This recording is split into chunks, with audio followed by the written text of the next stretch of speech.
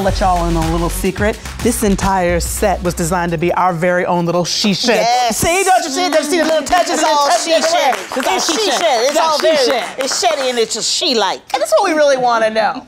Is this just a way to escape from people or your significant other? Yes! Oh, okay. Yes! I thought maybe you want to think about it for a Oh, minute. no! Everybody needs, you need a man cave, a she shed, a non-binary bedroom. That's right. That's right. Yes. It's absolutely. You know, I think of my whole apartment as my she shed. Mm-hmm. Like for me, that's why when it's all about, you know, it's all about me. Yes. So like every room I have like lotion, water, Kleenex, all the things I need. Yeah. So that I don't have to leave and go get them. They're right there. Yeah. Well, I've always had a meditation room in my house. I have had a dressing room in my home. Can we talk about the office? Because I don't know what goes on in the office. Well, the door's always closed. I know. The office is the place. It's like Middle Earth. It really is. Is that where you throw things when you don't want to clean? I have done that in the past, but right now it has to treadmill. You've lived there for almost 20 years. For 18 years. And I don't know if I've ever been in the office. No. You can't I really don't know what's going on in there. Because it's my shed, it's my she shed, but it's an office, all right? Well, we went through the neighborhood and asked if husbands and wives should have their own private spaces in the house, and this is what they said. Take a look.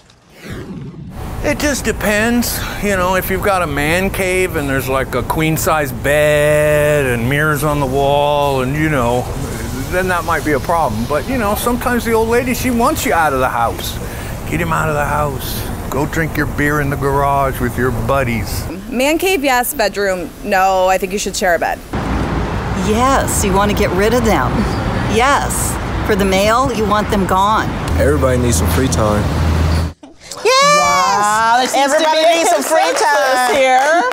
Well, joining us is a man who could be considered the master of the man cave. Author and man cave enthusiast Mike Yost. Welcome, Mike! Hi, Mike! Thank you for being here. Thank you for having me. All right. Well, let's ask this first question.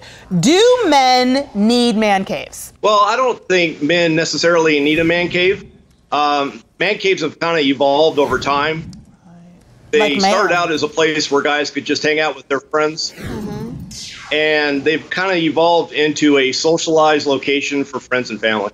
Yeah, like a yeah. clubhouse. Now, I see as one of your laws is that man caves will never have flowers. What's up with that, Mike? Well, that's a fact. The only flower that should be in the man cave is a blooming cactus, and that's about as far as we're going to let it go. No gladiolas, no sunflowers, no birds of paradise. Those are all masculine flowers. What if it's a really mean-looking rose? Yeah. Yeah, not in the man cave. Okay. No flowers. No. Well, do you agree that women should have she sheds? Oh, absolutely. She sheds are really starting to take off. And, I mean, everybody kind of needs some space to kind of socialize and have a good time. That's true. And so the ladies are getting on board with that as well. And my wife's actually starting a website that's kind of focused on that as well. All right. Now, here's my question. One of your laws is women are allowed in only by invitation, like a vampire. They gotta ask permission to come in. Do women just hover outside of your man cave like this? Like waiting? Well, you see me, I don't have a lot of gals outside my man cave. I don't believe you, Mike. I don't believe that, I don't Mike. believe you, I Mike. don't believe it at all. What I'm seeing is working. Yes, yes. A lot of these man caves were done in jest and for fun, so it obviously when they go far. Ladies are always invited. Oh, see? That's nice. I like that. I like that. And you know what? Here's my question. Do you think by having a man cave, does that bring your wife and you closer? You know, that you have your own space inside the home where you don't have to go to, say, a bar or over to somebody else's house?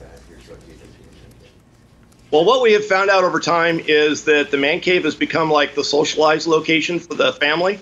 So instead of having friends over at the house messing up the house, you can kind of centralize the mess to one location. And it's just been really a lot of fun.